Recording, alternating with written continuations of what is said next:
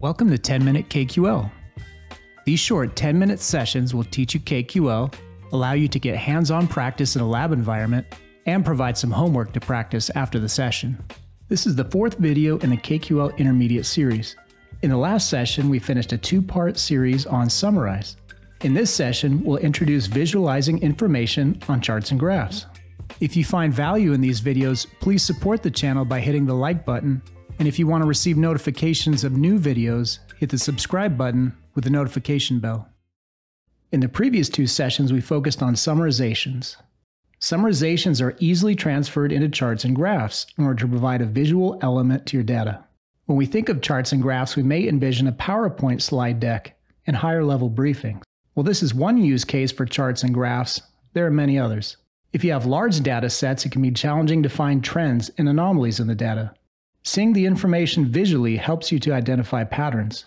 If you own an Azure resource and want to see the utilization and consumption over time, graphs are a great way to provide that information.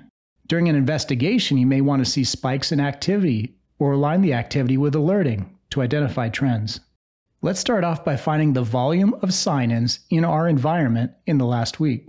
We can use Summarize to help us provide a count, and we can decide whether the data would be better divided into daily or hourly buckets. In this case, let's try to bin in hourly buckets.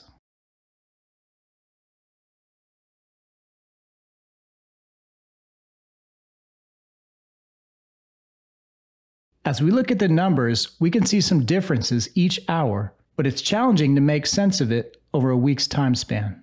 In the GUI, next to the results, there's a chart option. When we click this, we can see it automatically renders the data in a column chart.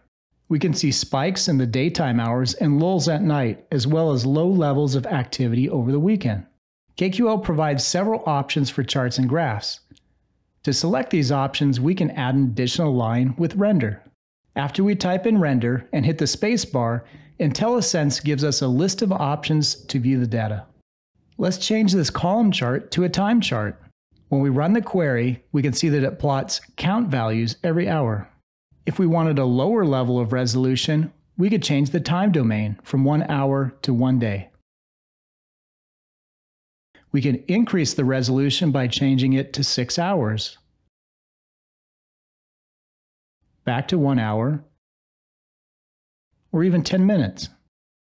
If we continue to increase the resolution to every 1 minute, it tells a very different story. We can see the baseline level of sign-ins with many spikes of activity. The concept of resolution is important because in the last 5 queries, we pulled from the same data set, but the information can be interpreted differently based on how it's presented. Let's go back to every 1 hour for now. Let's change from a time chart to a scatter chart. The scatter chart is essentially a time chart without the connecting lines. We can also conduct advanced mathematics such as linear regression, but that's beyond the scope of the Intermediate Series. There are some charts like the pie chart that we can't generate with a basic level of summarization. We can see when we select column chart, it's the same as the original chart option from the GUI. We see a bar chart runs horizontally on the screen.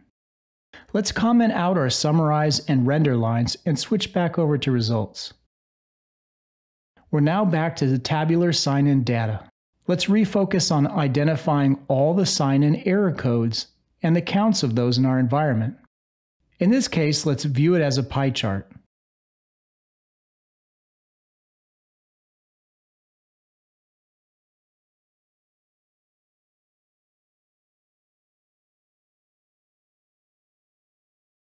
If we comment out the render pie chart, we see we have 1 column of labels and 1 column of quantities. This is perfect for a pie chart. Let's change it into a column chart.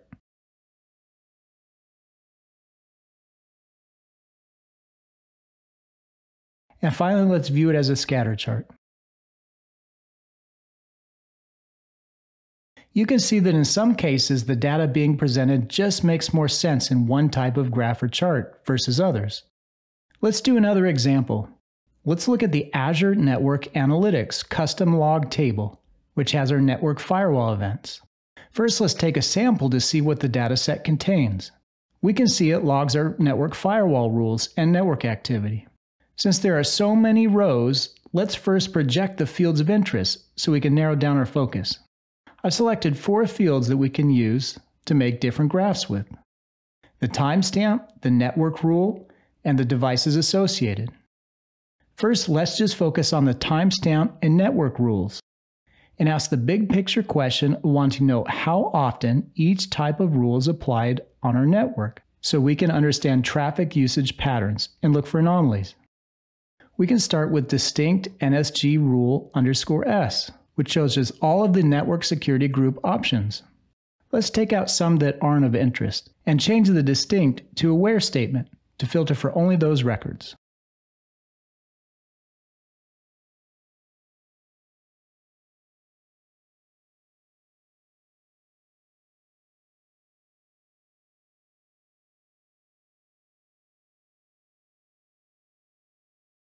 Now we can work on our summarize line. Let's get the count by time generated in bin buckets of 1 minute and SGR rule.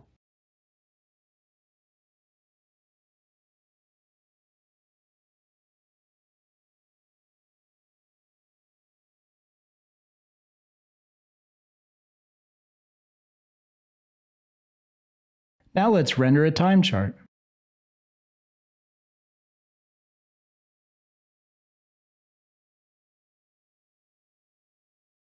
You can see there's no need to sort by time generated. If using a graph or chart, it's automatically placed in time order. Now that we have this initial snapshot, let's zoom in and out using the time domains and adjust the resolution based on the bin buckets. If we place our cursor over each line, we see a label. We can see that the deny all inbound rule dominates the chart. We can't really see movement in the other lines. Let's remove it from our where statement to see the patterns of the other rules.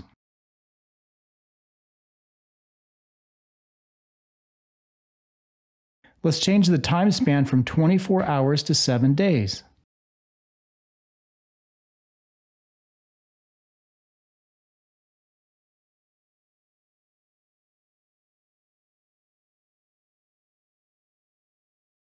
And let's change the bin bucket size from 1 minute to 1 hour. Let's look at different chart and graph styles.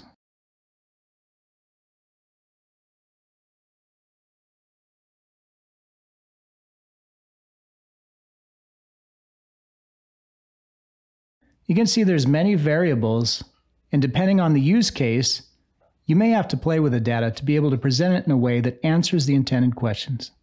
Let's change network rules now to VM1.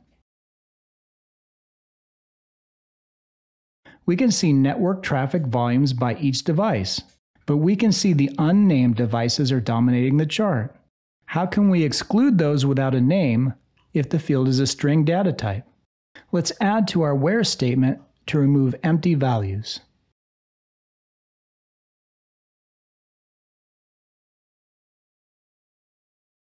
When we run the modified query, it looks a little crazy and hard to make sense of. We can hover our cursor over each line to highlight it. Let's think about a few use cases for a moment and think about how you would write a query to answer the question. I think another person was logged into my device at the same time as me from a different location. Can you make a chart that shows login activity by location and time? Here's another use case. We have 10 people on the development team and someone is using the maximum allowable internet, which is causing operational impacts for others on the team. Can you create a chart that shows internet consumption by individual over time for the last week? Here's another use case. One of our employees was terminated recently, and we believe they've downloaded large volumes of company information just before leaving. Can you create a graph that shows a baseline of normal downloads for each of the user's devices for the last 3 months? We want to see if there was a large spike just prior to the termination date to see if we should investigate further. In each of these use cases, we can use summarizations with counts and charts to more easily visualize the problem and solution and see trends and anomalies, which would be more challenging with just large numbers alone on a table. For today's homework, we use the LA demo environment. If you need instructions on how to access this free dataset, refer to Session 7 of the Beginner Series.